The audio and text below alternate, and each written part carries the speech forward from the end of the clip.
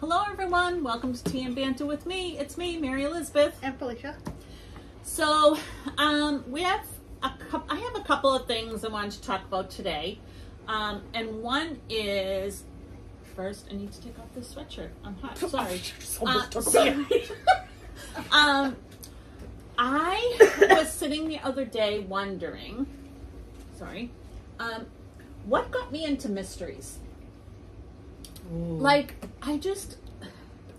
really the only two genres, and I've said this previously, that I really read is mystery and romance, and mainly mystery. Mm-hmm. Like, I cannot get enough of mysteries. And I just was thinking the other day, where did that come from? How did that come about? And so, believe it or not, sitting there, it dawned on me. I realized it started when I was 3 or 4 years old. Really? Believe it or not. Yes. I got exposed to Scooby-Doo. And that came out in 1969. And for the record, I was born in 1966, so I was 3 years old when it came out, but I don't remember if I started it at 3 years old or if I was 4. So around that time. And I can remember sitting at the end, because the TV was in my mother's room. And I can remember sitting at the end of the bed and this come on. And I just was mesmerized by it. And I just thought it was the coolest thing. These kids, teenagers, going out and problem solving. I mean, let's just say it now. Scooby-Doo, a dog, hello, and he could talk. Yeah, that was awesome. Of course, I'm sure that was the main event at the time, but I just loved the solving of the mystery. Mm-hmm. And to this day, I will still watch Scooby-Doo. Yep. I will still watch Scooby-Doo. There's been a ton of remakes. Some of them I haven't cared for, but a lot of them I have. However, in my defense, as a grown-ass woman watching Scooby-Doo, one of my favorite all-time television shows, which is not technically a mystery, Supernatural, and one of my favorite episodes of Supernatural is a Scooby-Doo episode. If you haven't seen it, if you don't really like Supernatural, that's okay. This one episode, it's where they become cartoons and join the Scooby Gang and solving a mystery. It's the best episode. Yeah, it's one of my favorite Don't episodes. Get me wrong, I love that show, but out of all the episodes, that's my favorite. Yeah. I love it. I love Scooby-Doo, and they blend. It proves Supernatural can actually be a cartoon. Well, I was going to say that too. Yes. Oh, sorry. Yes, no. I think they could be like a Scooby-Doo cartoon or team up with the Scooby-Doo gang. And yeah, it does work. So, but it just shows that Scooby-Doo, is very popular. It is iconic. And so if you've never watched Scooby-Doo, give it a try. Just watch 1 or 2 episodes and you can just see that mystery and mystery solving is just... I mean, it goes back to all that time of really wanting to solve mysteries and liking solving the mysteries and the puzzles and all of that. So, yeah. So then, of course, I'm going to go in order here because...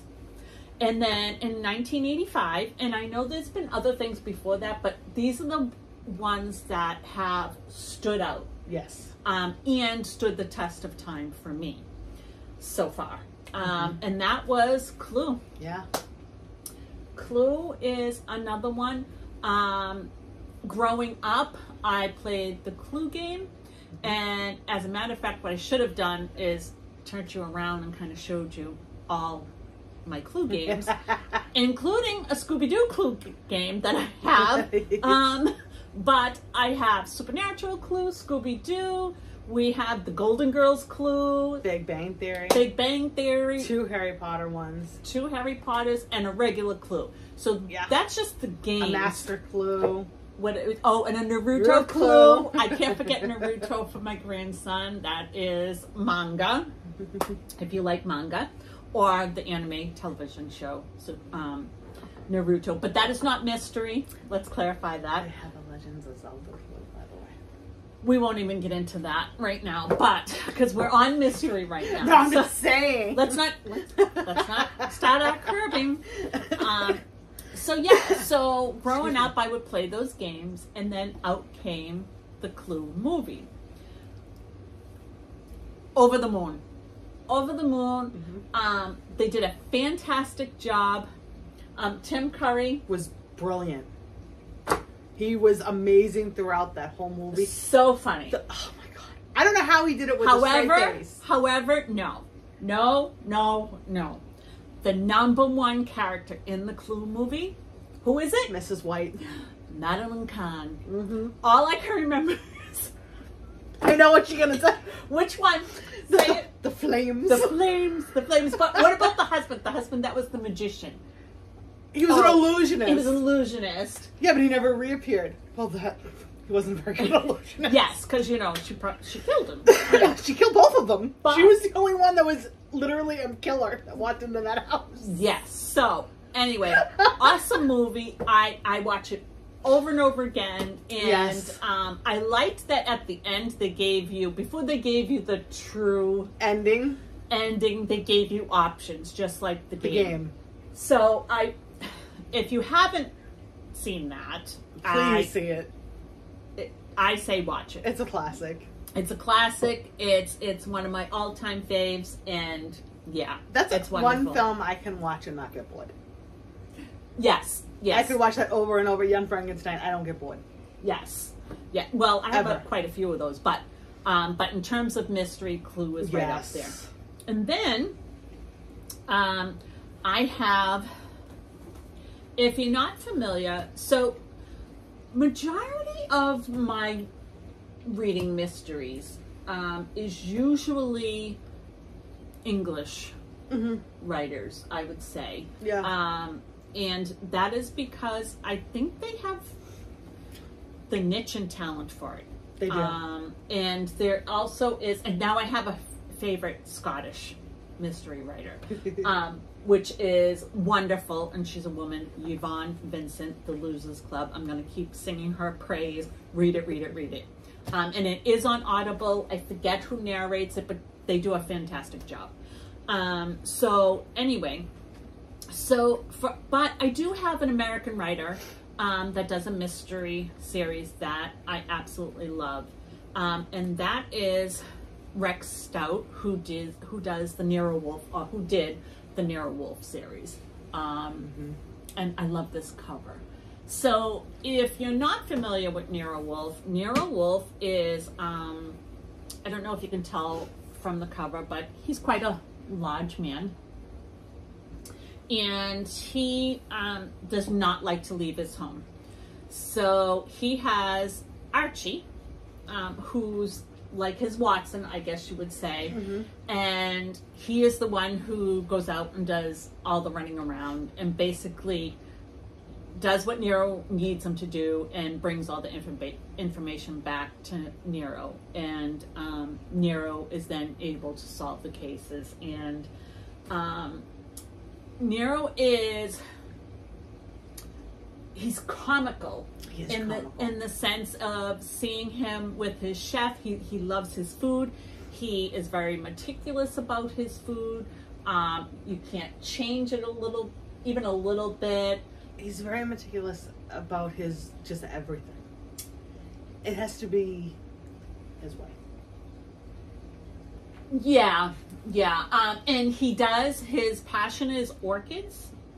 Yes, orchids. And he will spend all his money on orchids and food. And so Archie is the one who keeps telling him, we have to take cases in order to put money back in the bank and do all of that. And he does it begrudgingly a lot of the times. And so he seems gruff and he seems callous, but he really does have a heart of gold. He also has a team of guys who he pulls in every now and again to help. And is it Gus? Is that who? There's one that's my favorite. He's a really tough guy, but Saul. He's really a tough guy, but he admires Wolf, and yeah, it's just they're great characters, great mysteries. I absolutely love them. And then I was very excited because in 2001, Nero Wolf came out as a TV show, although I think they were longer episodes. Mm-hmm. I think they were almost like mini movies. Yeah. TV movies. So it had Maury Shokin?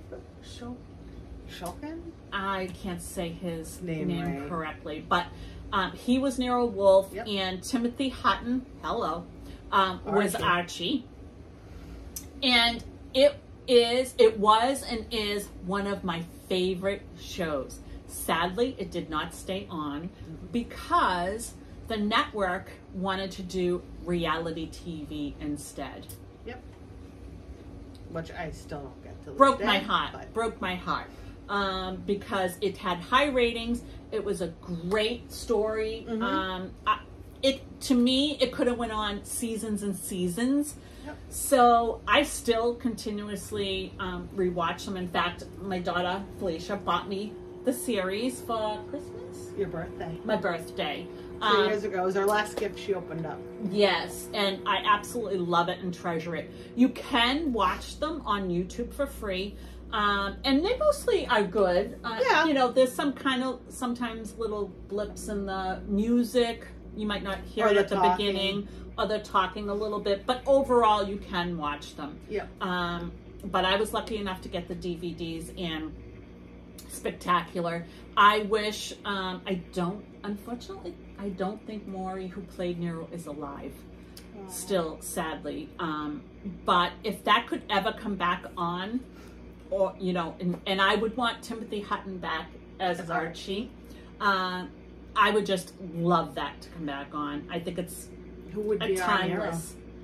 I don't know who would be Nero, but if they did it like they did before, it would be fabulous. And it's a tragedy that, to me, it was a tragedy that was taken off. Yep. But like I said, they're kind of movie length, so you do get a good chunk to kind of get exposed to Nero Wolf. If you haven't read it and you want to give it a try before you pick up the book. Naturally, the book has more, maybe a little different. And 9 times out of 10, the book is always better. Yeah. But that series was amazing, phenomenal. Can't recommend it enough. So that was number 3. Number 4, another to my heart, G.K. Chesterton, the Father Brown series. And this is his collection, the complete collection of the Father Brown series. So this is a chunker, but don't let that deter you, because there's more stories in here. And in fact, in this Nero Wolf, there are actually 2 books in one in this. So it looks like a chunker, but again, it's 2 books, not 1. So just so you know, you can buy them like this, or you can buy them individual. So I'm going to go back to Nero for 1 minute, only because in stating the book, originally I did not realize this was 2 books in one, but I ended up getting this one because I loved the cover. And I don't know about anybody else, but sometimes the cover is what sells to me. Yeah. And, you know, this is so Nero that I ended up getting this one. But again, an orchid, right? It has 2 books. It has Fer de Lance and the League of the Frightened Men. And he is holding his orchid, and he is in his big, I would call it gold or yellow chair. Yeah. Is it like a gold chair? Yes, which, can I just tell you, I want his chair. Yeah. I want his whole office. Yes. It's beautiful. Anyway, I digress. So, I got to get back to my Father Brown. Woohoo! I need a sip of tea.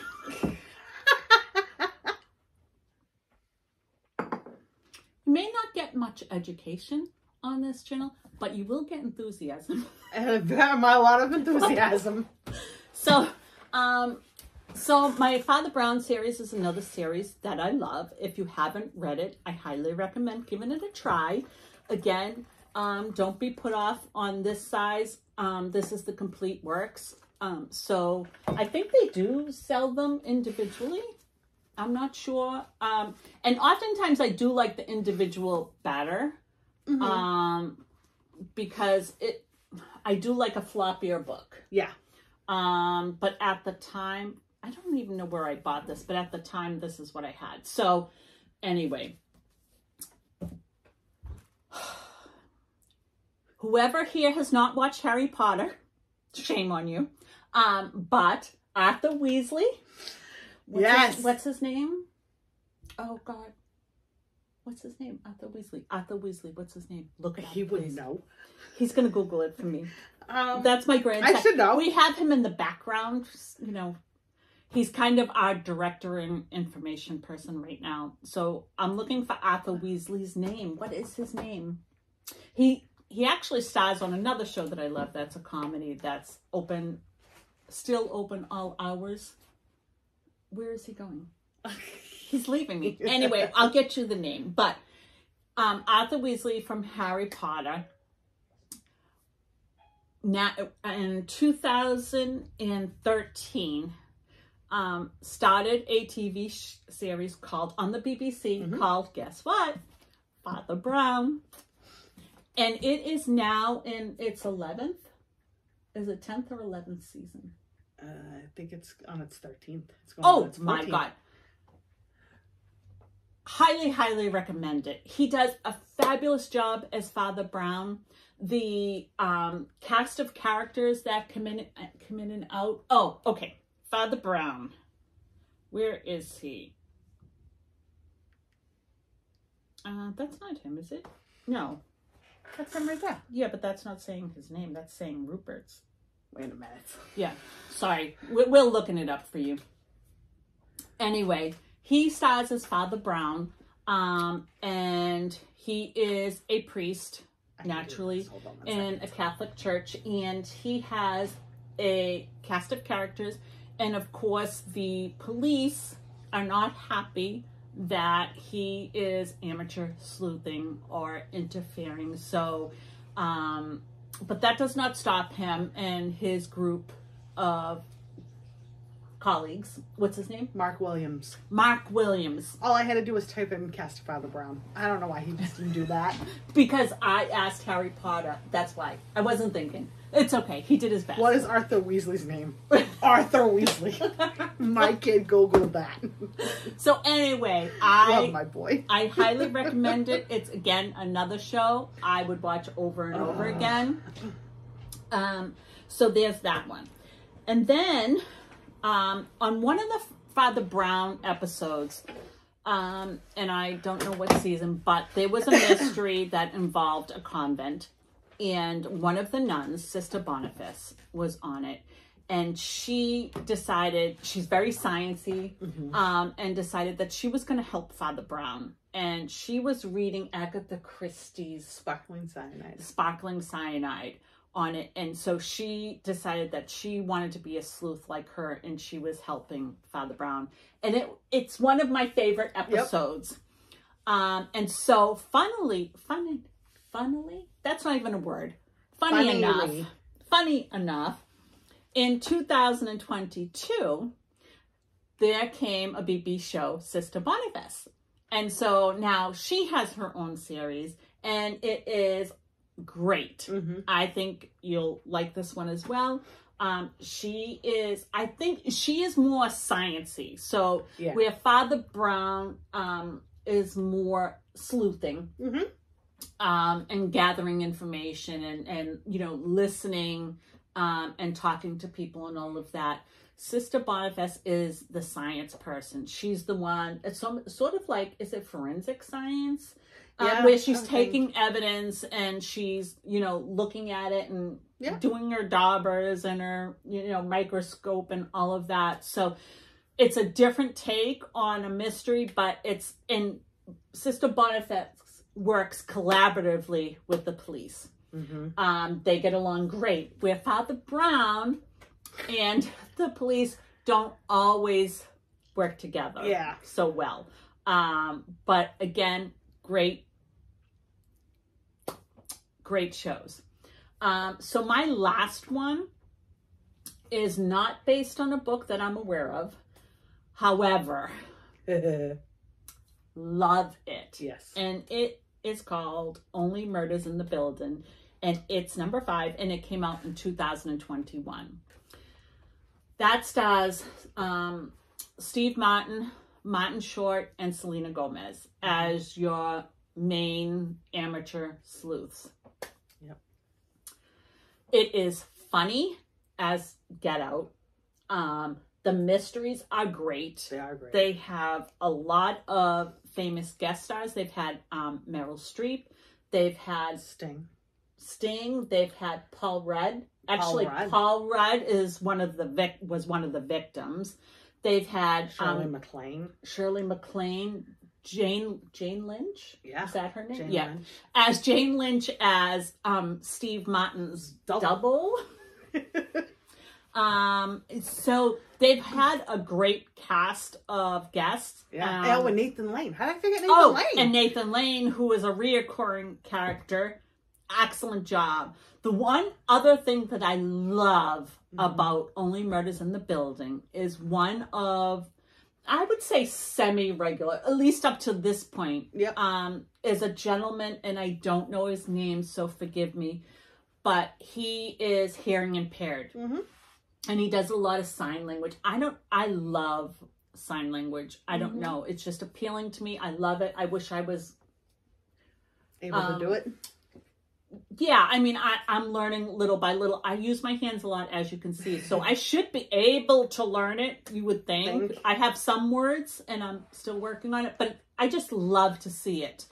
And actually, as a side note, away from mysteries, one of the great movies, if you haven't seen it, it is an older movie. I don't know when it came out, and it stars... Oh, God, what is her name? Her last name is Maitland. It's called Voices, I believe. And it is about a hearing impaired dancer who her dream is to be a famous dancer. It is a love story, too. But it's all about her trying to be a dancer. But if she can't feel the music, she can't dance. And she fails her auditions because she can't feel the music. It's a phenomenal movie. And there's so far and few with hearing impaired that I just thought I'd throw that out there. If you haven't seen it, I think you'll love it. It's not a mystery, but watch it. I think you will really like it. So anyway, that's a movie I remember. So seeing a hearing impaired doing sign language in a mystery series is just phenomenal. I think they do a wonderful job with it. He's a great actor. And he actually was a murder suspect in the first season. I think it carried over into the second. And I apparently, you know what I'm going to say to this, right? Oh, yeah. We found a male version of my mother. I apparently have a male version of me, and that is Martin Short. Yes, so I was informed of this, but... You have many people. Love him to death. So, again, if you haven't seen Only Murders in the Building, watch it. It's great. The cop... I don't know what her name is. She just won an Oscar. Yes, she did. For that? No, for something else. For a movie she did. Yes. I'm not saying she doesn't deserve it. I don't care. I love her. And Only Murders in the Building, she is hysterical. I adore her. And she has to put up with these guys. And the way she deals with them is just... She is a great actress. She's and whatever phenomenal. she got an Oscar for, she deserves it. Yes. I don't mean to put that aside. It's just that I love her so much. Yes. And I feel like she should be in it more. Yes, and hopefully she will be. I hope so. I mean, maybe she wasn't because whatever movie she was doing limited her access to the show. But They need more of her. I'm just saying. They need more of her. Yeah, I absolutely adore her. Yes. Love her. If you saw my last video, you will see that I am still struggling to get pictures interwoven into the videos, you know, my books into the videos. I have the pictures of the books. The pictures are fine. I've tried resizing them. I don't know. And I follow the directions to overlay them, and the whole picture does not come out. So I haven't even attempted to put pictures of these shows, these movies in the video.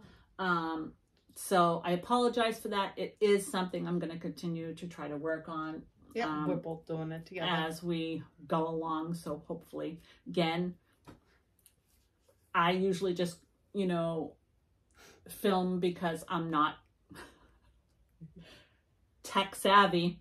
Me either. You know, when I started this channel, I did it to meet like-minded community and have fun and, you know, talk to someone because, you know, some people might get it, but in my home, really Felicia is the only one who has similar taste than me, except for crochet. She doesn't do that. But so it's, you know, and a quick little story. When I was working for many years, I worked in early childhood, and I was a manager. And one day we were in what we called our conference room. People ate lunch in there, and everyone was talking about the books they were reading. And a lot of them are great books, but they're all nonfiction, and they're talking about politics and things like that. And they asked me what I was reading. And at the time, I don't remember what I was reading, but I said it. And they all just looked at me like I had 12 heads. And so then I knew then that, okay, there's no one here that likes what I like. You know, I read for fun. I read for escapism. Again, I started out with Scooby-Doo. There's no changing me now. Yeah. I'm not getting away from that. So it is what it is. I'm educated. I worked, you know, but it's just what I like. And so, yeah, so there wasn't a match. So I thought, okay, maybe someone out there will get where I'm coming from. I don't know. But anyway, that's my spiel on, you know, mystery shows, movies that you might enjoy to go with if you're a mystery reading lover like me. So I'm going to end with that. However, we need to address the elephant in the room. And that is, over the past couple of videos, I've been sharing to you what I've read, what I've completed. I've showed you my book journal and all of that. You know what? I'm having a strawberry. I think this calls for a strawberry because it's about to get ugly in here, just so you're all aware.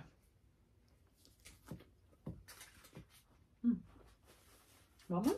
No, thank you. I love the banana though. Yeah.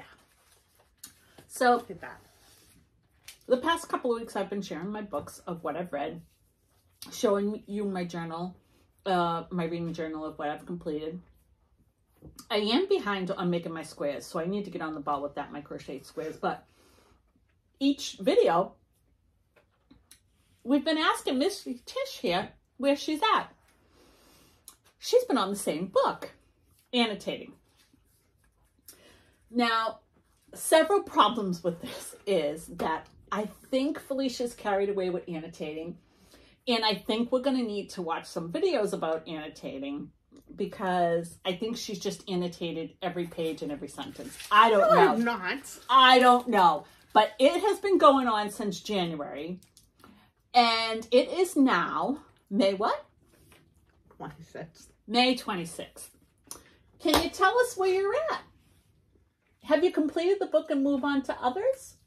I've read 2 others in between. What are they and where are they to share with the group? Oh, those 2 books are in my room. They're on my shelf.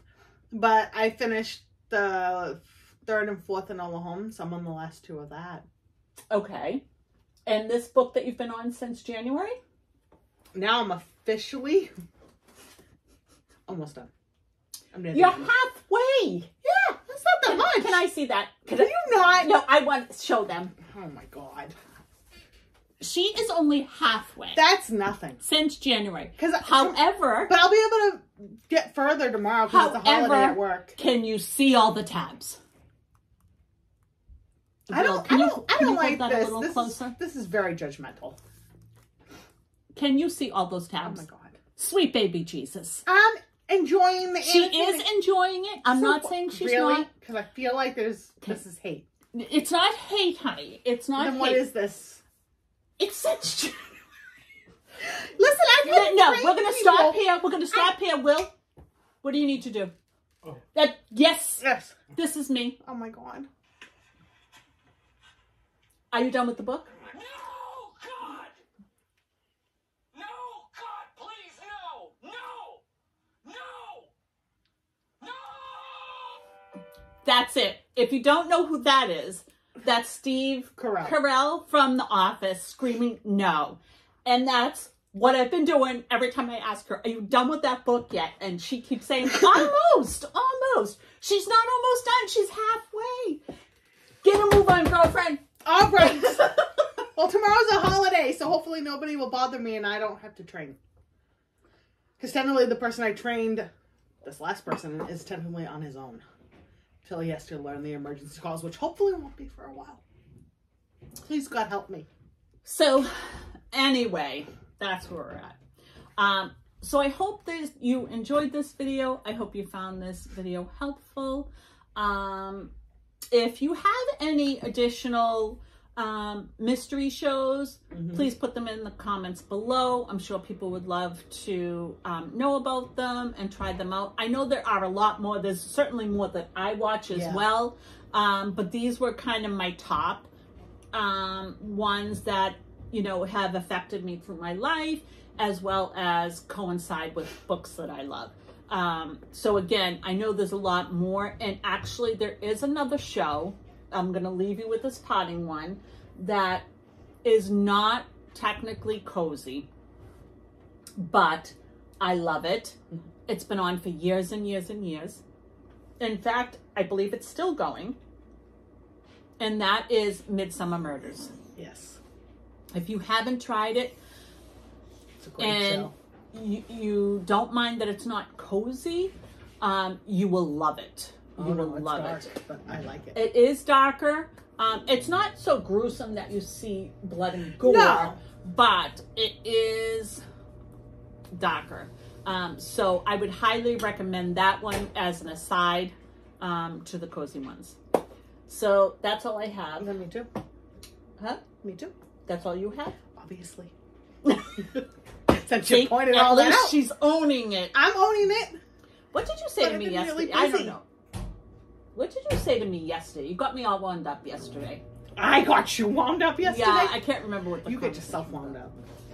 No. Yeah, you do. No.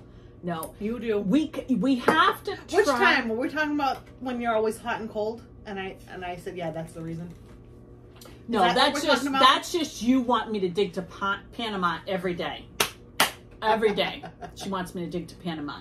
If you don't know what that reference is, this is kind of a Halloween funny movie, and it's an aside. It's a tradition. We always watch it, and it is called Arsenic and Old Lace. Yep. And so I'm not going to tell you about it because it's just a cute, funny movie. But in the movie, there's digging to Panama. And so when anybody acts up in the house, the first thing I say is, you don't want me digging to Panama. So anyway, until next time, I hope that you're all safe and I hope you're all loved. Bye. Bye.